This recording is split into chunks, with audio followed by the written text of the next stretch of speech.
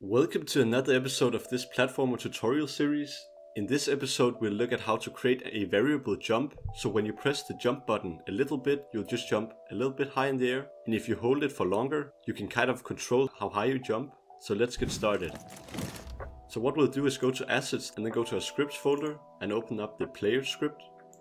In here we'll first scroll to the top and we will actually decrease this jump force value a little bit. So let's say we set it to 7.5 instead. So this will be our initial jump force, and then we have another jump force on top of that if we hold the space key. So let's scroll down in the update function and we can just scroll down after the initial jump right here, where we can do if input.getKey keycode.space and rb.linearVelocity y.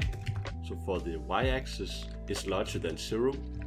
In here we'll do rb.addForce y, where we'll input a small force which will be constant, and we can create a variable for this up here. So I'll just create it right under the jump force and I'll do public float jump continuous force, which I will set to 1. I don't know if that's the right amount, and then I'll input that right there. Now let's head back into Unity and click play and try to jump a little bit. Try to hold it. You go much higher, so 1 is a too high value. So go to your player right here and scroll down. And also the jump force value didn't update, so let's set that to 7.5 and set the jump continuous force to 0.75 maybe. And let's test that out again. So if I jump a little bit, I don't jump high. If I hold it, well, that's not enough. So maybe 1 was a good value, and jump force should be maybe 8.5.